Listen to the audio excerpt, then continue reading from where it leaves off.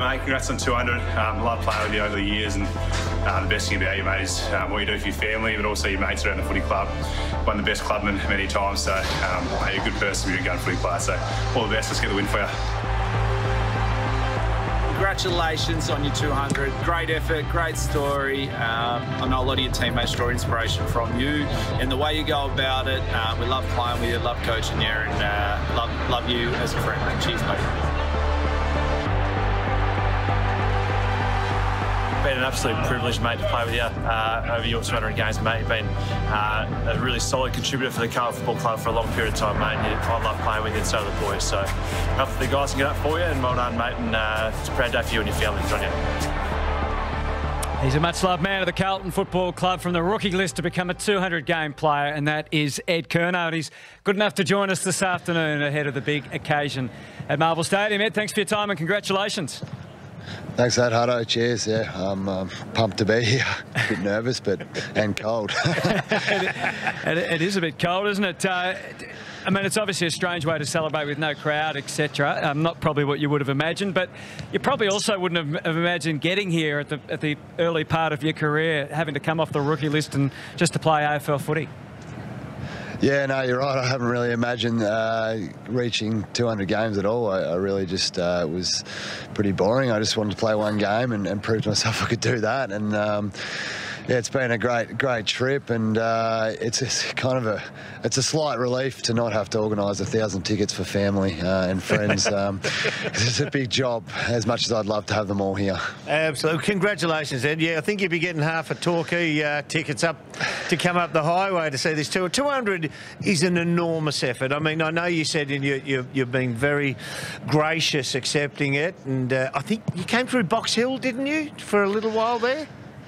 Yeah, I had a year with Craigie at Adelaide and then 2 at Box Hill, and yeah, my first game was in 2011 with a massive crowd against Richmond, which was unreal, and we had a great bunch of teammates, and you know, clearly we've cycled through a few over the years at Carlton, but it's been a lot of fun. So 200 is an extraordinary number.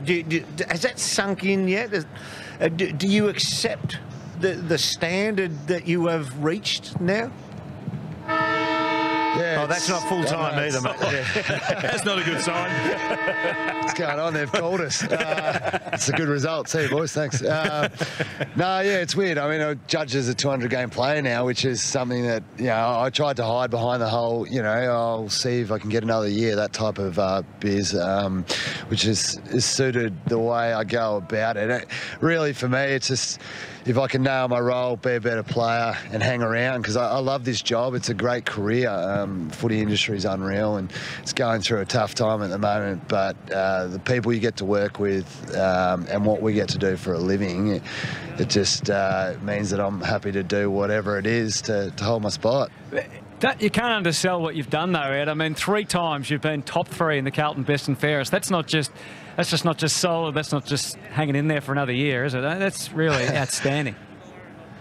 Thanks, Hutto. Yeah, I mean, I put a lot of effort into my training and what I do in the off-season, and then making sure I get a break away from footy, and I think all those little things, and having great support networks, family and friends, and it all adds up and it all helps, and then you know, working with the coaches and having strong relationships, all those little things I feel like have yeah, got me to where I am now. Your preparation to play is outstanding. Your preparation for interviews, I think, a lot can be said about. You are freezing there. You've got shorts and a short top on. Oh yeah, and just, I don't know, it's just been a strange week when people are so nice, and it's unreal. So I just kind of want to touch a footy and have a run. You've got Eddie Betts' shorts on as well, I see.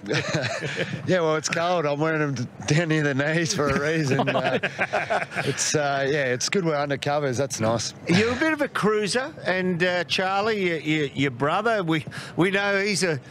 Well, you know I like him. He knows I like. He's a weird cat. Who's the cruisier? What was it like growing up? You two would have been horizontal, wouldn't you? I think I'm probably a bit more. I get a bit more tense than Charlie. Charlie's he's been unreal for me, really. We're about 8 years apart, but he's got some confidence and belief in his game that I've tried to draw upon since he came to the club, and it's helped me a lot in my own football. And because you need that game day, you need that the belief. It gives you a bit of an edge. So, yeah, Charlie's a bit more cruisy. I'm a bit more intense, and maybe I give off a cruisier facade, which isn't really true. When you hit these milestones, I like to go back and have a look at their personal bests to see what they've, what the heights. Obviously, 200 games are a big number. So 38 disposals is a PB, and a 4-goal game. That surprised me, Ed. The 4-goal game. Where'd that come from?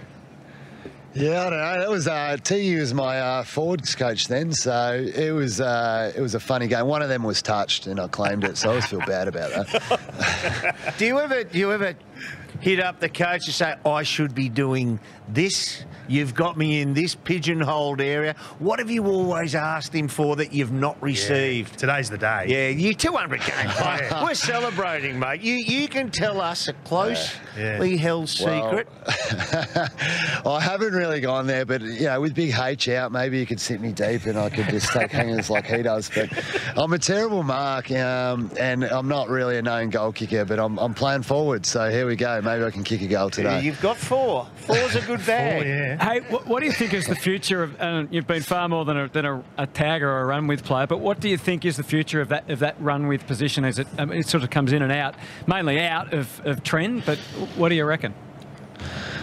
I think there's always a role for a defensive on-baller, or I think the best way to play it at the moment is if. This is the way I feel anyway. If you've got an opposition who's going really well, you send a player to him. But if he tries to drag you around and move you at stoppages, it can really upset the balance of your team. So what you got to be is good enough to kind of drop off him when it's required and just go play a different role. So I still think it's there, but you've just got to recognise when it's hurting your own team if you're trailing a guy through a zone, or if he's running you to 2v1s in a stoppage. And that's the challenge of tagging. You can still do it, but that's the art to it, and it's a hard one because I've got that wrong many times. Ed, we just spoke with Ollie Wines. Now, you're 180 centimetres, so 5'11", and 85 kilo. He's about 195 and 100 kilo. The size of the new batch of midfielders is just ridiculous. We're looking at Paddy Cripps on screen now. He's one of those big beasts. How difficult is it at your size to stand next to those blokes and compete? Oh, yeah, look, it's tricky, that's for sure, but I've never been one to look at size, because otherwise you're really not going to get to where you are now. And I look at guys like Tom Liberatore, he's the same size as me, and he takes up those guys and beats them. Zach Merritt, he's pretty small. Mark Murphy is superstar of the comp. Sam Walsh is not that big. I think if you're competitive, you'll find a way. So you're saying there's hope for Hutto yet? Okay. Maybe not. Hey, I've got... No, that was said, Curnow. I've got one question. One thing I really want to know, being a Torquay boy, when you're out there and somebody else is up and riding, do you hoot from the channel? Hoot from the channel? No, I enjoy a bit of a solo mish, so I'm usually I do get excited, but probably not if you're on our waves, Derm. No, I'll hack it up, mate. Have you seen Gerard out there? Have you seen our own Gerald Healy? No, I think he goes to Winky a fair bit. I stick away from Winky. There's a fair few people out there, yeah. Hey, Ed, we will let you go so you can warm up in a minute. But just one on David Teague. Obviously, some of the outside perception of him is that one of the, I suppose, external criticisms is maybe he's not hard enough on you as a group. From the inside, can you tell us how hard is he on you? Yeah, it's amazing. I find that amazing how you present to the members and the public and through the media channels. I just don't see him like that. I find him really, really hard on the group. So you've got a strong, I think it's out there that he's strong on relationships, but he is very high on standards, and he's good on a spray. And only the other week at training, he made us take off our jumpers because we weren't living to the standards, and that was pretty funny. But no, he's good value. So he's a hard man, and yeah, I look forward to watching him and his development as a coach for the next few years. Well, he's hard. He's made Mark Murphy earn it. Where do you sit on that? Is he the sub today, Mark? Do you know? Yeah, he's our sub today, and hopefully gets up for his 300 in a few weeks' time. So he has, and Murph's had a few injuries, and you know, he's adjusting to a new role. Like, Murph's been an unbelievable contributor to the footy club. He's been our captain, and he's been a great player for us for many years. He's still got the execution and those attributes that make him valuable to the team. So I'm hoping we can celebrate his 300th in a few weeks. Well, once again, Ed, thank you for sharing your time. We'll let you go and put a blanket on or something. Part of the chair off. And yeah. Good luck. Good luck, mate. Thanks for joining us. Cheers, guys. Looks warm in the studio. One of the strangest interviews. He's a ripper. He's just authentic, isn't he? He's a cruiser. Yeah, not as cruisy as his brother, though, by the sound of it, who's not far away from playing, which is exciting, isn't it? Interesting, yeah. We'll see how he goes. Pulls up. But, yeah, it's interesting there that Mark Murphy is confirmed as the sub. So they're obviously... That's good. The other... He's been made to earn it. I mean, the way he went away interstate to play footy at a senior level, then he's played 2 years at Box Hill.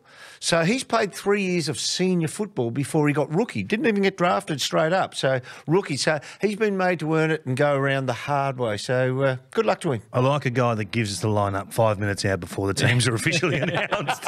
Well, I don't think There's there Mark he is Murphy. there. Yep. it's probably not the superest shock in the world, but there was still that one game spare, so he could have not been the sub today and still got to 300.